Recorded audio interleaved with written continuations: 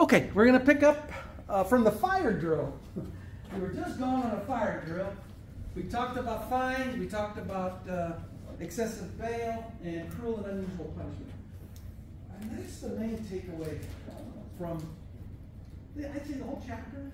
Everything about punishment and sentencing focuses around cruel and unusual and excessive bail and fines. Keep it fair, keep it real. Bless you. Okay, Supreme Court's held concept of cruelty is changing, reflecting contemporary standards. There has been an explosion of Eighth Amendment jurisprudence in recent decades. That's true. Reflecting contemporary standards. I was in Athens, Texas, taking a class on how to maintain your RV. 40 hours. It was wonderful. Talking to a Marine. He's an amputee, lost a leg. And we're just talking about life and things. And it came up about boot camp. And I told them that the Department of Corrections at Gulf has completely revamped their training there, the academy. It was a live-in academy. You had to earn the right to get liberty on Wednesday nights. You get 3 or 4 hours if you behaved. And you had to earn the right to go home on the weekends. You went home maybe one weekend a month if you were lucky. That changed. Students were complaining. It's ran like a paramilitary and it ain't right. They hurt your feelings when they yell at you. Okay. He told me about the military. He goes, would you believe? And this is boot camp. They give the soldiers, he said, I think it was a yellow card. Actually, you know anything about this? A yellow card? When you're in boot camp and you mean like a stress-free card then? Stress-free card? Yeah. Okay. A stress-free card. And if the drill sergeant hurt your feelings, or you believe your feelings, you give them a card. Right. Yeah, I missed that opportunity. Isn't that funny? You missed it? Good. I thought he was kidding. I came home to talk to my son. He goes, oh yeah. He goes, they give him a card. And they get their feelings hurt, they just hand them a card. Get their phone back. And then what happens? I don't know. I was in shock. Then I they didn't just sit ask. down. They get their yellow card, they get their phone back, they have a seat, and they have a snack, and they get patted on the back. Seriously? That sucks. That's how your military. So that's how boot camp's going to be for sure. Like stressed out. Yes. Absolutely. Just remember, yeah, make joke of it now. But if you're there, somebody hurts your feelings, give them a little card. That is our contemporary standards of decency. There's no losers.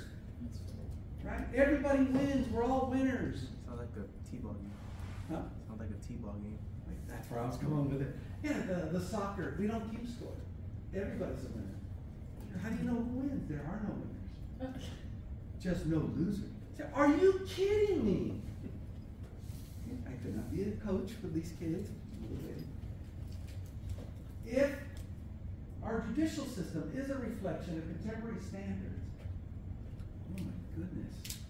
Officers are going to have to ask for permission before they use a baton. Excuse me, but I'm drawing my side-handle baton. I'm about to execute a forward strike to your shoulder. Do you mind? See, you have a knife and I have a taser. I'm going to apply this to your... Well, you're going to have to talk about it. I don't know where it's going. Okay? I will acknowledge that there is abuse. There has been abuse. It's well documented. But it's a small percentage of officers that are abusing their authority. The majority of them, most officers, don't ever want to hurt anybody. But sometimes you're not left with that option. When are you going to the simulator? Monday, you said? Oh, no, we already went Monday. Oh, you already? This week we went. We have a use of force simulator on the Menifee campus in the 3000 building. We have the vehicle, the squad car there, and it takes two to control both, the simulator and the car. But we have two operators usually. Did Farhad do it by himself? No. Who ran it? I think it was one of those girls. Farhad in the TV, and then one girl is doing like the computer. Well, was it a student or the forensics? It was one of his workers. One of his student. Yeah, she's from the Explore program. Okay. And so she was doing the car, and Oh, Farrar good was for her. doing. And he was doing the use of force? Yeah. It usually takes two to operate it right. We put you in the car, we give you the scenario, you're dispatched to a specific location. You get there, and while you're driving, we could also throw certain elements into the scenario to keep you on your toes. Well, it could be programmed, but you could also make changes on the fly. That's why it's pretty good. So you get to your crime scene or your call where you're supposed to respond, and you have to evaluate the incident. You're armed, you have a taser, I hope You you have have a taser. you have a Glock, a taser, and a pepper spray. And the no baton? No. Oh, we have them. So anyway, you're armed, you respond, and you have to assess the situation. What are you gonna do, if anything? Hopefully you can use your dialogue, communicate with someone, de-escalate, and control. That's ideal. Sometimes it doesn't work that way. It'll go sideways on you. Oh yeah. Now you have to decide, is there a significant threat to your life, to your health? If there is, what are you gonna do to stop that threat? You ended up using a firearm, right? Yeah. Pulled a knife on me. So the suspect pulled a knife, felt threatened, ended up shooting him how many? 4? 4 times. 4 times. Hit him 3 out of 4. And it's 3 for effect. Not bad. Is there a rule how many times you're supposed to shoot a suspect? No. Actually, Well, it is. until they, you Until think they were- they're basically dead. Well, not dead, but you stop. Yeah, once they're on the ground. Once they're you not stop the threat, that's yeah. Yeah, I saw a video of a guy trying to shoot up a police station, but his mag was that he couldn't put it on, so a police officer shot him like 17 times. Is that allowed? Or Well, there was like 5 cops too that were there. I know what you were talking about. There was like Yeah. 5 cops that all shot at him, so I'm not surprised. That's overkill. But remember, guys, and I'm not trying to defend. I'm not going to say that was right or wrong. When you're called into a situation like that, and there's somebody there with a real threat, and they have a rifle, the intent that as soon as they get this mag in, they're coming after you. And if there's multiple officers, every one of them, there's a name for it, not trigger finger, but your adrenaline's pumped up. And you just start pulling the trigger, and it's more of a rapid fire, and you don't do it consciously, it's more subconsciously. So if every officer's doing that, they're all pulling that trigger until you stop that threat, yeah, you might get hit multiple times. But there's one way to avoid that. Don't do it. Shouldn't be there. With a freaking firearm trying to shoot up a police station.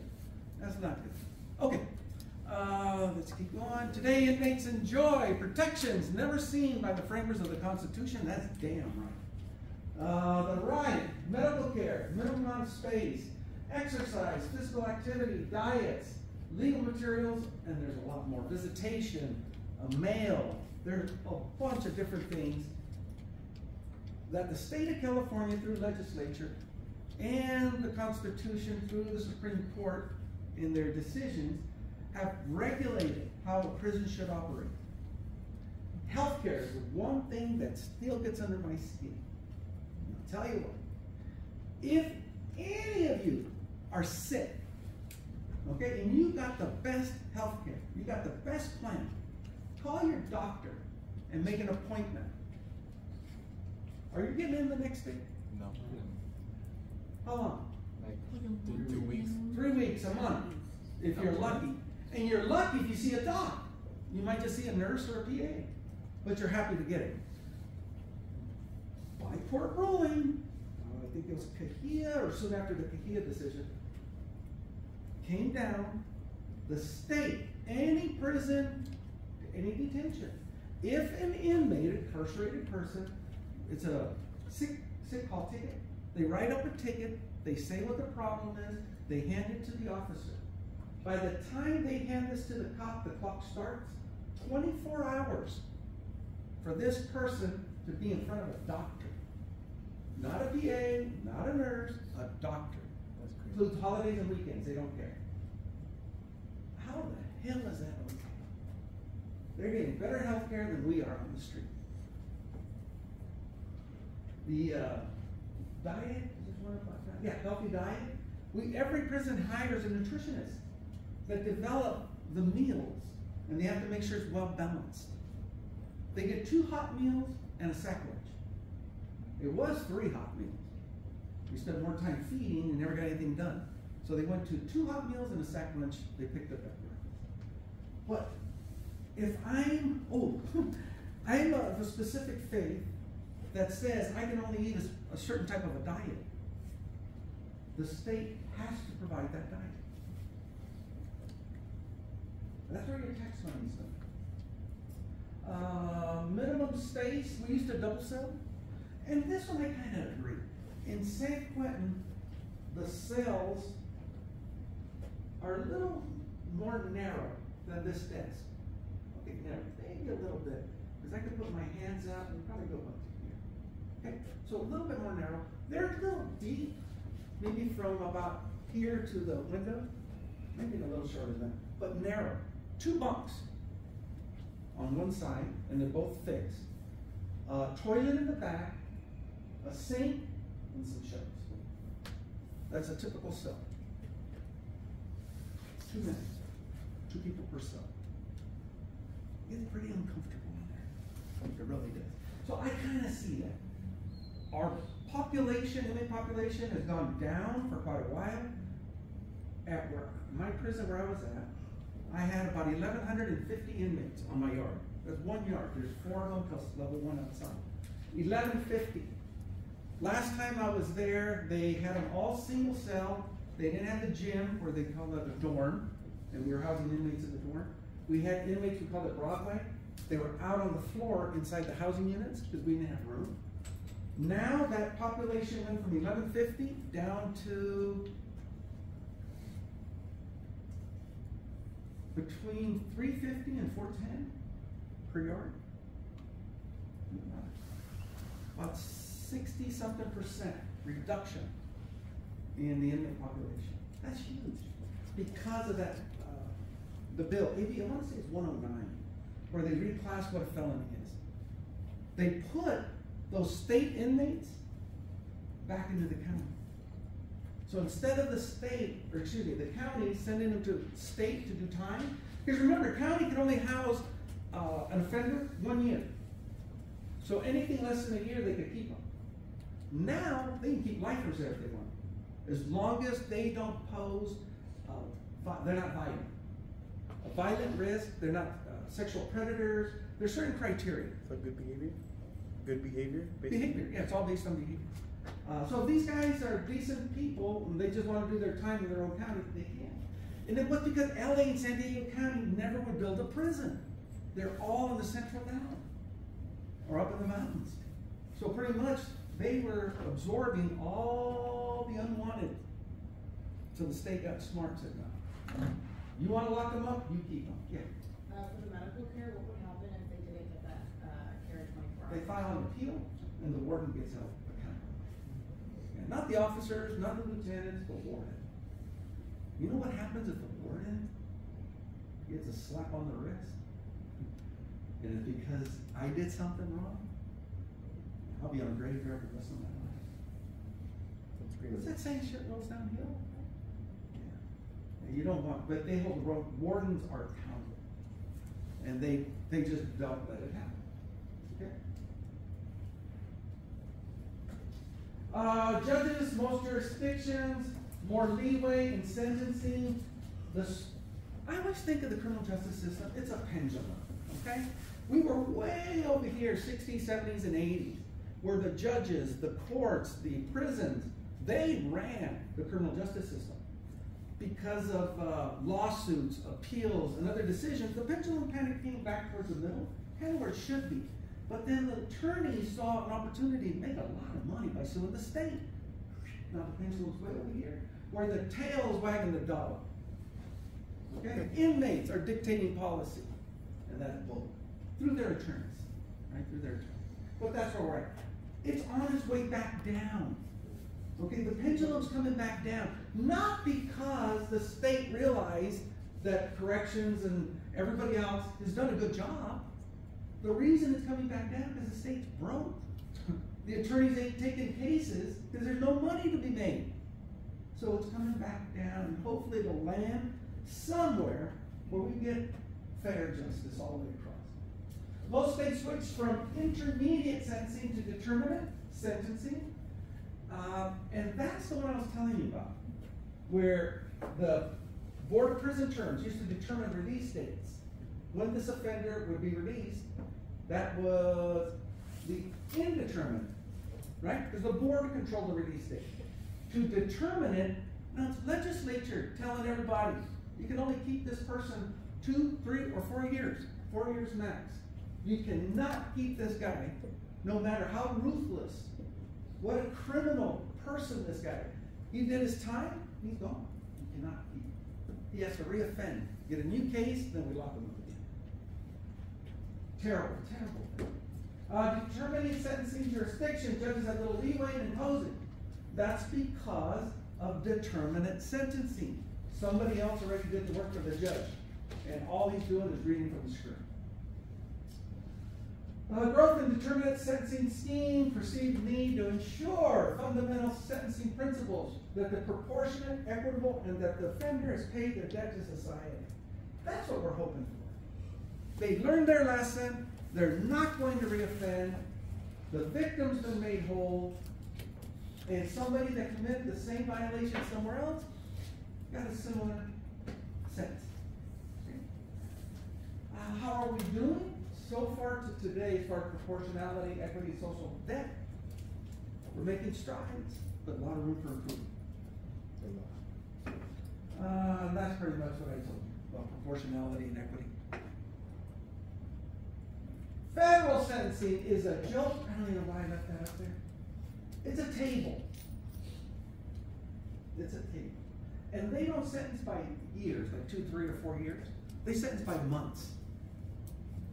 2 months, 6 months, 12 months, 24 months, 152 months. Put your calculators out. How many years am I doing? What's 152? I don't know. Okay, but they go by a schedule. So you've committed an offense across the top. The schedule comes down this way. How many months? No, the offenses are this way. Okay, so you committed these violations. Then the schedule goes across how many months you're going to get. Then you come down, and wherever they intersect, yay, that's your punishment. Then they mitigate. And then they aggravate. Mitigate. Well, first time offender. Well, let's bring him up a level. He's a solid citizen. He pays his taxes, owns property. Oh, we'll knock him down another notch. Now instead of doing 152 months, he might be doing 96. Let's go the other way. That's mitigating. Okay? Mitigating, we're doing less. Aggravating, we're making it worse. This isn't his first attempt, or first. They're a repeat offender. A little bit more. 200 months. He used a weapon. He's a gang member. See how it just keeps getting worse. But the feds use this stupid table. If you're interested in it, go for it. I hate it. That's all you need to know about the feds. They're dumb. The U.S. Supreme Court overruled an earlier case, found that any fact required to increase a sentence must be found by a jury, not a judge. They said it was hearsay if the judge ruled on it. And it was a big deal. What was happening, the judges were aggravating the sentence without due process. You can't do that. He can mitigate, make it less, but he can't aggravate it without the jury giving them that authority. So what they're saying is, if you want to aggravate it, the jury has to make that determination. And that's fair. And you don't want a judge just listening to things that haven't been proven, taking them into consideration, and making the punishment harsher. I wouldn't want that. 2 cases, Supreme Court greatly expanded judicial discretion at the federal level, sentencing guidelines advisory rather than mandatory. The state, it's mandatory. They have the triad, 2, 3, 4, that's it. There's no discussion. Well, you can aggravate it to 4, mitigate it to 2, but the expected term would be in the middle. Okay, well, the federal court says they don't have to abide by that. They're not as strict. So they can mitigate based on circumstance or aggravate if the criteria is there. But in order to aggravate, remember, it has to be proven in the court, not the judge by himself or herself. Make sense? It's a lot of good information. Court found federal sentencing guidelines unconstitutionally forced judges increased sentence based on their own factual findings. It goes back to that court case we talked about. The judge was making a determination of fact, okay, without argument from either side. And Supreme Court said, no, no, no, can't do that. Plea bargaining. Who does not know what plea bargaining is? Show me. Okay, good. One. So if you raise your hand, half the class isn't sure. Thank you. That's usually it. Okay, so plea bargaining. You're found guilty. Before you're found guilty, you're accused. You don't have a case. Your attorney's telling you, we need to settle this. Because the likelihood if we go to trial, we're going to lose. The defendant's sitting there adamant, I didn't do it. It wasn't me. And the attorney's telling it doesn't matter. It doesn't matter. Because the state has enough evidence against you, they can prove it to a jury. Does that sound like justice? No. Doesn't matter. I've talked to several DAs about this one issue. It doesn't matter if the defendant's guilty, it's what we can prove in court. That's what they believe. So now you've got this allegedly innocent client, and you're trying to persuade them to take the plea. Because if they go to court, they're going to be looking at a minimum of 5 years in a state prison. Whereas the DA is offering them maybe 6 months in county and a 3-year probation. Just take the plea. What would you do? That reminds me of the movie Few Good Men. Remember that one? Oh yeah, yeah. Yeah, that was a damn good movie. That's a great movie. Okay. So, what are you? Put yourself in that defendant's shoes. Would you take the plea? Yes. Yeah. Yes. Oh wait. Take the plea. You're going to take the plea. Now, the court recognized that a lot of these defendants may not be guilty, but they're willing to plead guilty or no contest because of the offer being made. They don't want to gamble with their livelihood of doing 5 years. So they came up, and it's a case called West Plea. It's called the West Plea, where the defendant is only pleading guilty to take advantage of the plea bargain being offered by the district attorney's office. How in the hell is that okay? And it's happening every day in our state. People, just like you would, are admitting guilt to something you didn't do just so you're not found guilty of the crime and sentenced for a harsher time, longer time. How does that make sense? If somebody could tell me, awesome. I can't figure it out. Okay? That's where plea bargaining fails. Plea bargaining works because the court needs to hear so many cases. They don't have time to call juries and have full trials. So if this is a guilty client, and if they go to court and they're looking at 5 years, and the DA knows if they're guilty or not, and they know. So instead of offering the 6 months like they did for the person they weren't too sure about, they might tell them, you know what, you go ahead and take the plea, we'll give you 2 years in prison and 5 years probation. They're not going to give them as sweet a deal. So this guy just may take the plea. Say, you know what, I know I'm guilty anyway. Might as well go ahead and take the offer. I've had clients flat out tell me that as soon as they get a good plea, they'll take it. They know they're not going to go to trial. Plea bargaining. Pros and cons. If you plead no contest, does that like leave a felony on your record, or what does that do to you? Yeah, you're pleading guilty. But the no contest, you're going in a criminal court. You've done something to hurt somebody, right? So you're here to defend yourself or to be found guilty. Anything you say and do in this criminal court can be used against you in a civil proceeding by the victim. But if you plead no contest, that protects you in civil proceedings, where you're not admitting guilt, so they can't use that against you. Whereas if you say, yeah, I'm guilty, boom, you just hung yourself. Because now whoever you hurt is going to file a civil case against you. And look, you even pled guilty during the criminal court. So that's one of the advantages. Okay, so plea bargaining, good and bad. You notice we've talked about what the DA's role is, what the defense attorney, what the accused. Remember, this is criminal. So if this is criminal, somebody got hurt. There's a victim. What happened to the victim in this negotiation?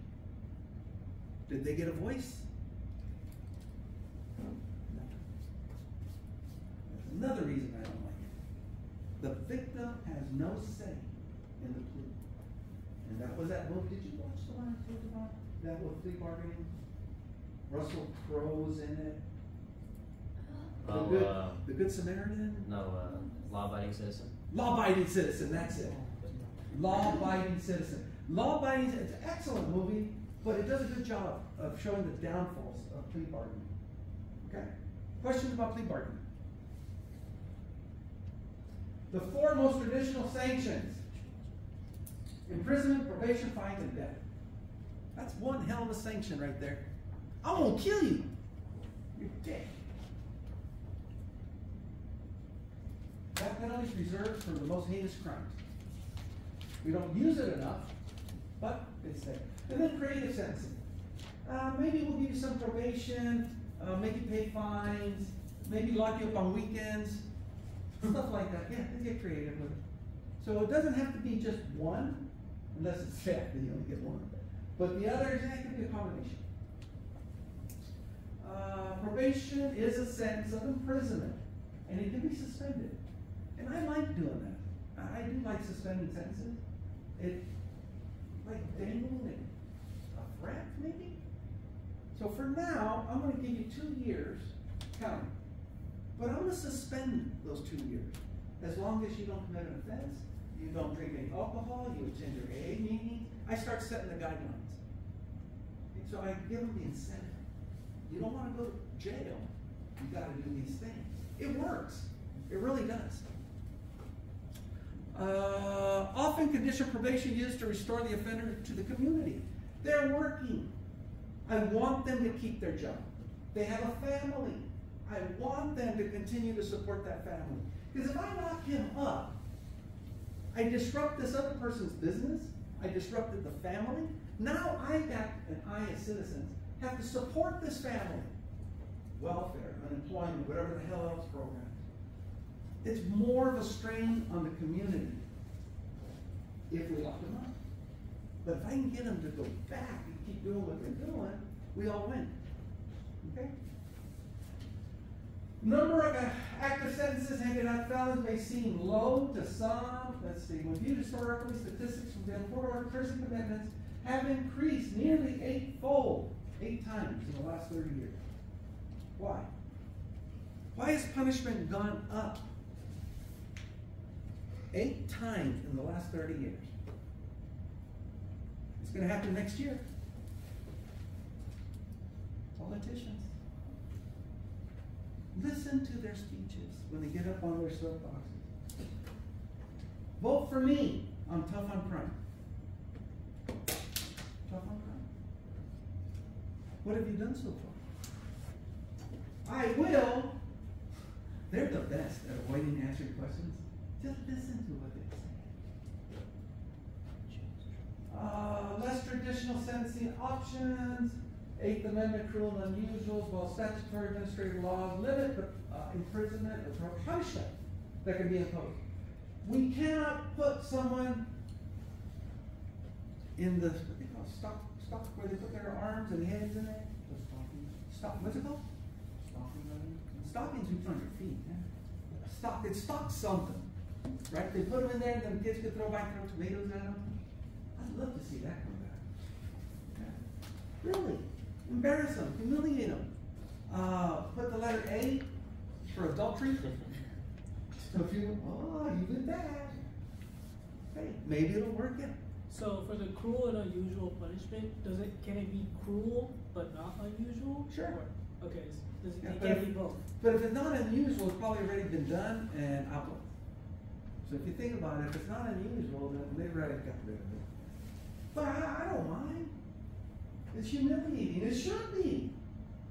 You're out there hurting kids. Some states have habitual offender laws, hate crimes, and so on. Hate crimes are wrong. They should be treated harshly. That's ugly. You hate a whole culture or a whole group of people just because of what God they worship, the color of their skin, sexual orientation. How does that make sense? Capital punishment. We're going to finish right now. 35 people were executed in 2014. I don't have a current statistic because it's just too sad. We don't use it enough. Whether or not you believe in the capital punishment, it works. It works. Only one person's ever died and came back. Only one. These others, you kill them, take them out of their misery. We're done with them. They ain't coming back, guys. What did they do with the guy who died and came back? Oh, Jesus, man. Yeah, we wrote a book about it. Okay, that's all I got for you guys. We will meet in class next week to start going over finals and answering your questions. Have a good weekend.